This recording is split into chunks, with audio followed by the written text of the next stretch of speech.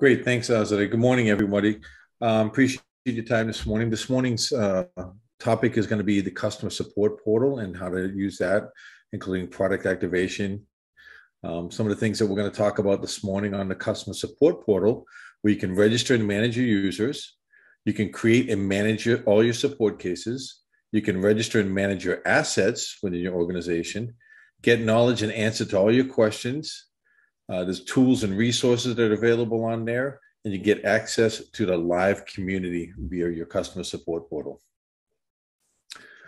So the first thing we want to talk about is how to get to your customer support portal, right? So the first thing you're going to do is you'll follow this link here for the customer support portal. That'll take you directly to it. And when you're there, if you haven't already, you'll need to create an account on the portal to get started. So there's a couple ways you can do that. The first one would be how to create your customer support portal user account. If you're doing a self-login creation, say if you're the first person within your organization that's going to be setting up for Palo Alto customer support portal, your account super user can also be used to create this login. So if you follow this link that's going to be posted in here, it'll show you how to go to that. There are some slides that we'll go through for that. And then you can also use the registration link. So a registration link can be generated by the support account portal super user. So if you already have somebody within your organization that is registered as a super user, they can actually help set up your portal accounts for you. They'll send you a link where you'll provide all the information. You don't have to provide any order summary, number, or company ID because it'll be directly coming from your super user. So all that information will already be set up for your initial login and creation of your account.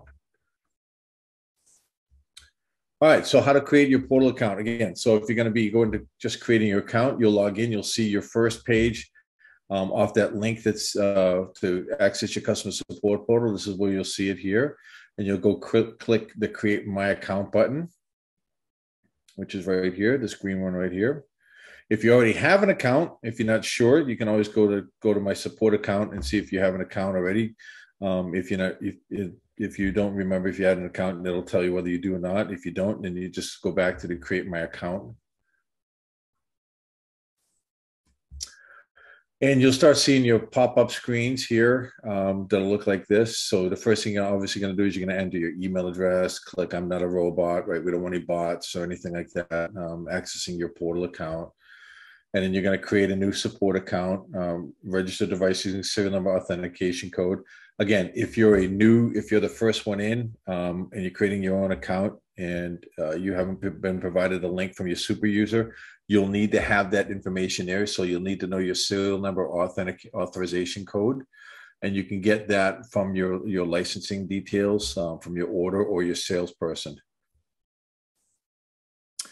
Creating your account. So again, going to complete the new user registration form, fill out all the valid information, right? Name, email address. Again, if it's the super user account, you'll have to fill everything in. If you're getting the link from your super user, then you're required to fill in a lot less information. Again, you receive a link to activate the account. Super users, again, will receive notification of your new account. So once you're set up, your super user within your organization will be notified that you now have a new account and can now access the portal. You'll still need to click the activation link to finish that. And then you'll be able to log into the customer portal and you'll be taken to the home tab every time you log in. So some key roles within the support portal user. You've heard me mention super user, right? There's a couple other user roles that can be set up within your organization. The super user obviously gets access to everything, right? They are the basically, if you want to just call it an admin user, super admin, right? They manage all the company information. You'll see that's the only one that can do that across the board. They're the only ones that can create new users. So if you're not a super admin or super user, you cannot create another user. Manage members, super user can do that. Other users can only do read only. Manage assets. So there's quite a few that can manage assets based on your roles. Again, the super user, standard, limited user, the threat researcher. If you're doing a trial, if you're a BPA, so if you're a person that runs your best practice assessments, you can also access that. The super user can manage groups. He's the only one, again, they're the only ones that can do that. Again, only ones that can create new users. Case management can only be done with a super or a standard user. So if you're limited or other than these two, anything else, you cannot do any case management. So you have to be at least a standard user to open and manage support cases for your organization. Again, the super user can licensing API, right? So they can activate the licenses, create new user groups. A few other things here with the wildfire portal, threat vault, right? So these are the main, but the main focus is up here, right? Is managing assets, creating groups, and opening cases. Or you need to be at least a standard user to open those cases. All right. Speaking of cases, how do you open a support case? So if any of you have worked with Palo Alto before, right, our primary way, in fact, our only way now, excuse me, not only way, but the main way to open up cases is through our support portal. So you would click on open a support case, right? So you'd be on your support portal and you'd go to open a support case, and then you would put on the relevant information, right? The serial number information, what the issue is, right? You need to access a specific support case from support. Excuse me. Sorry. Let me go back. How do I go back on here? Google Slides. No, I'm too far ahead. I'm sorry. So if you want to manage your support cases, again, if you're a standard user, you can manage any of the support cases when you're within your organization. So that means if you have a case that's currently open, you can see what the status is. You can respond to those cases. You can raise any kind of, provide any information, provide any logs or anything that the tax support engineer is asking for. You can also go ahead and escalate cases within the support portal if you need to, within a specific case or multiple cases if you needed to. The other piece, the other prime piece for your support portal is managing your assets. So how do you view and manage your assets within that? Again, you go to the support portal, you'll see activate products, right? Right below the support cases where you open up support cases, you'll see activate products. So when you click on the activate products, it's going to show you what products you're actually available to activate, and then you can go through the process of activating those products. When it's activated, it's going to show you the products that you purchased, right? It'll tell you, hey, you've got this many products ready for activation. You can see what your activation history is. So if you want to go back and see, what products you've already activated in the past, when they were activated, you can definitely do that from here. When you go to activate products, you're just going to pick the product you're trying to activate. So if you're the primary Palo Alto person within your organization, you need to activate all of them, you can do that. If you just need to activate, say, Prisma Access or SaaS or Cortex, you do the ones you need to activate at the time. And all you need to do is click those blue buttons to start the activation process. So once you click that, right, you're going to get another pop-up box. It's going to tell you, hey, these are the products that you're trying to activate. And you're going to click the start activation. If those are not the products you want to activate, you can back out of this by just hitting the quit button right down here. And once those are activated, once you hit the activation, they'll now move into the activation history. Right, so once they're completely activated, and again, you can click on your activation history to validate those were activated. You'll see things like the order number, when it was activated, right? And everything right here.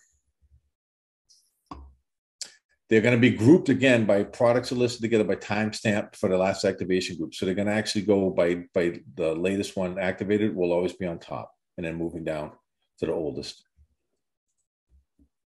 All right, so we have a new feature within the customer support portal. If you haven't seen it, it came out a few months back called the Network Security tab.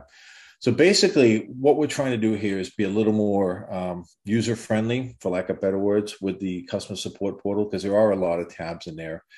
With the Network Security tab, you can click on there and see your primary licensing and what's activated, what's activated, what's due to expire, what has expired, and it goes through everything. It looks at the next generation firewalls, Panorama, Prisma Access, SD-WAN. Everything that would be in Prisma Access now will be on this one page that you can actually get to a lot quicker than digging down into your cloud services tab and searching for different things. So basically, when you open up your customer support portal, you'll scroll down under assets. You'll see a new tab here. If you haven't seen it before, it's called Network Security. When you open up the Network Security tab, there's a lot in here, right? So again, it's going to tell you all your assets. Hey, Do I want to see all 99 assets? Or if you've got more or less, it's going to tell you whatever it is. You may not want to see that. You may be looking for a specific one. So what are we looking for? Well, maybe I want to look at Prisma Access, or maybe I want to look at SD-WAN. So you can click on those to get a lot smaller list. So when you click on any one of these, it's going to give you a list down here of those particular products that you selected. As in this demo here, or this example here, they selected 99. So it's just going to start listing everything out here. Now, if you want to do that, that's fine also, because you can sort. These are sortable columns. So if you click on these columns, they'll sort alphabetically, A to Z or Z to A, depending on which one you want to do. Again, with all these here, so you can do that also. But again, if you're looking for a specific type of product, say it's your panorama or next generation firewall, and you want to get a smaller list, you can definitely do that by clicking these top line headers up here.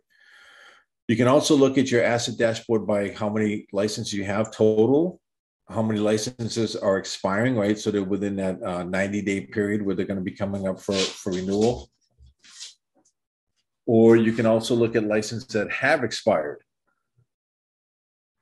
And those are, we call that the call to action dashboard. So you're aware of when you go in here, hey, do I got any licensing that needs to be renewed? And maybe I missed a renewal notice, or I need to reach out to my account team or even my customer success team to say, hey, are these up for renewal? Can I get somebody to give me a quote and talk about this particular product?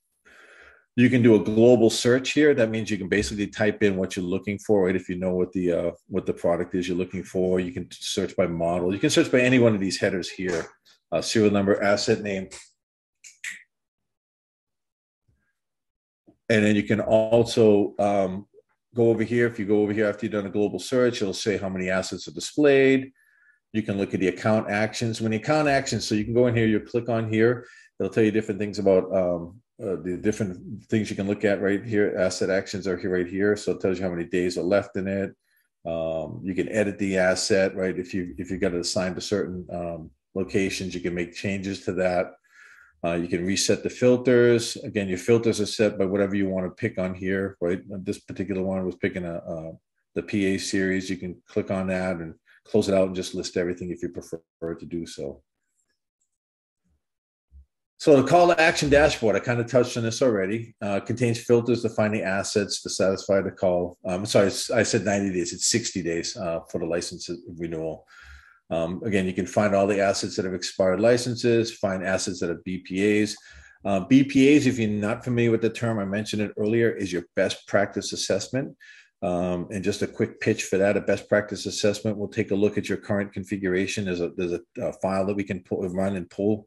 Actually, you can have one of your super users be assigned somebody as a BPA admin, and they can run that file. And what it does is it'll tell you, here's where your current configuration is and how it matches up to our best practice assessments for the particular products that you want to compare it to. And then if it's with the SaaS product, we can definitely have some discussion about that and how it works for you guys and how you can improve your overall security. If you have Prisma Access, we can also do the same for your customer success team. So getting back to, so BPAs, numbers in the dashboard indicate number of assets that satisfy the criteria.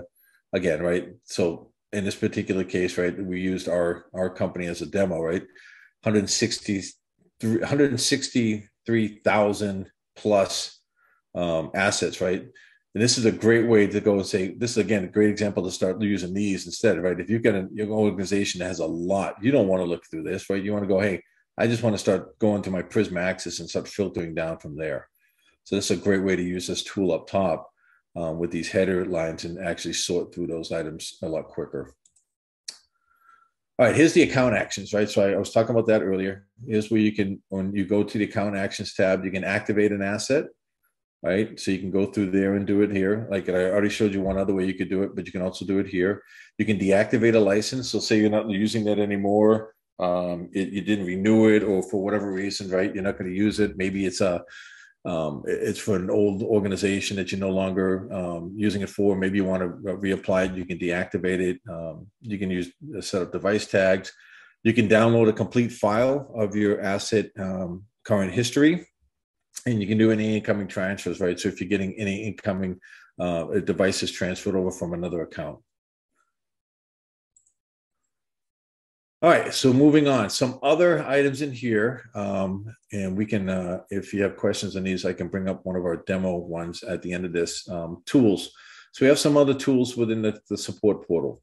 We have the tools, the URL filtering, threat checks, right? So you can click on there, put in the URL that you want to, you suspect may be a threat to your organization, and we'll give you our assessment on it.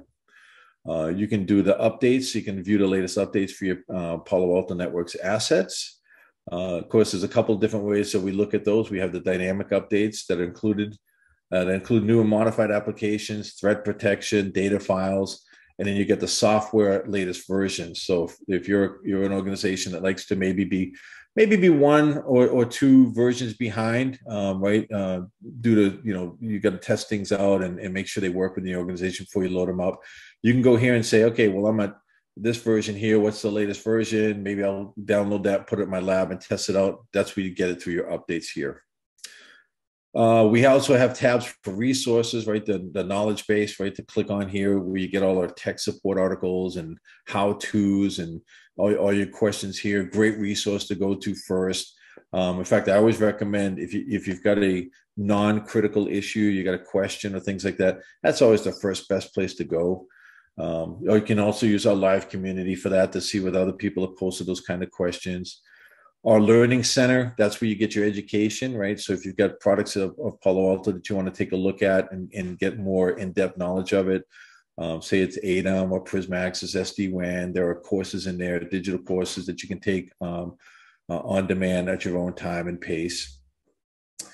We also have our security advisories, right? So security advisories are very important. You should be checking these. You can actually set yourself up to get alerts on the security advisory. So I suggest when you get this, if you haven't, click on this link that's going to be included in this presentation and go and subscribe to the security advisory so you stay on top of those.